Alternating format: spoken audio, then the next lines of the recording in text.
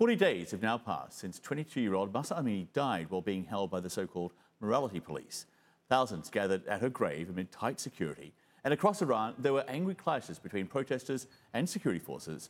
And in the capital, Tehran, tear gas and pellet guns were used to disperse demonstrators. In Iran's Kurdistan province, where Amini was from, there's a near total blackout of the internet. In an exclusive investigation, CNN has looked at the final hours of Iranian teenager Nika Shahkarami, who was among the many protesters on the streets days after Amini's death. After analysing more than 50 videos obtained by CNN and speaking to 6 eyewitnesses, there's evidence that she was chased, then detained by police just a few hours before she went missing. CNN's Katie Polglase has our report. Nika Shahkarami. The 16-year-old has become one of the most known faces in Iran. On September 20th, Nika was a high-profile figure at the protests. A known personality on social media, she stood on bins chanting for the crowds. Officials say that within 24 hours, she would be dead. Nika joined a growing list of young women who have lost their lives in recent weeks as protests have swept Iran, and authorities have waged a violent crackdown in response. The Iranian government has made a series of shifting claims. First saying that her death had, quote, no connection to the protests, but that she was thrown from a roof. And then on Wednesday, a new claim from the judiciary that it was suicide. On the basis of our investigation, using over 50 videos from that night and speaking to those with her that evening, CNN can reveal that some of Nika's final hours were spent at the protests, including evidence that suggests she was chased and detained by security just a few hours before the state says she died. The first videos we found of Nika on the 20th are here at 7 p.m. As protests heat up, Nika can be seen right at the front, throwing rocks at a formation of uniformed officers. Easily recognised, she was brave, not even frightened, eyewitnesses said. At this stage in the evening, Nika is here by Lale Park.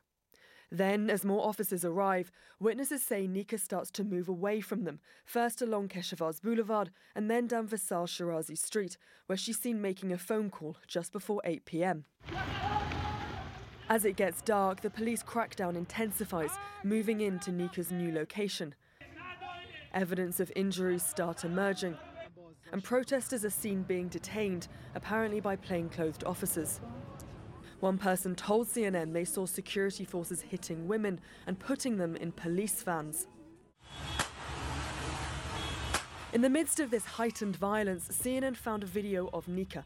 Still at the centre of the protests, it's 8:37 p.m. and the last known video of her. "Don't move," she shouts as she crouches between cars to hide from authorities. The person filming from the car told CNN that shortly afterwards, Nika was taken by several large-bodied security forces and bundled into a van. By this point in the evening, police were everywhere. Videos we've geolocated to the scene show police to the south and also to the north of Nika. It means when she was crouching in traffic, she was completely surrounded. By the next morning, she would be dead, according to this death certificate, first obtained by BBC Persian and verified by CNN, which shows she died from multiple injuries caused by being hit with a hard object and is dated September 21st. But Nika's family would not learn of her death for another 10 days. Meanwhile, both Nika's mother and aunt have said in interviews that credible sources told them that for days during that window, Nika was in state custody. The Iranian authorities released this CCTV footage, claiming Nika died after being thrown from this building later the same night, in an incident they say was unconnected to the protests. They made no claim about who allegedly threw her, and CNN cannot verify the person is Nika, nor the day it was filmed. Nika's mother has publicly disputed this footage, saying it's not her daughter. And it's hard to square this calm walk with the evidence we have of Nika being chased by police and detained just a few hours earlier. Iranian officials have not responded to CNN's inquiry as to whether she was ever in custody in the hours leading up to her death. What is certain, though, is that Nika was a prominent activist at the centre of a police crackdown on the protest that night.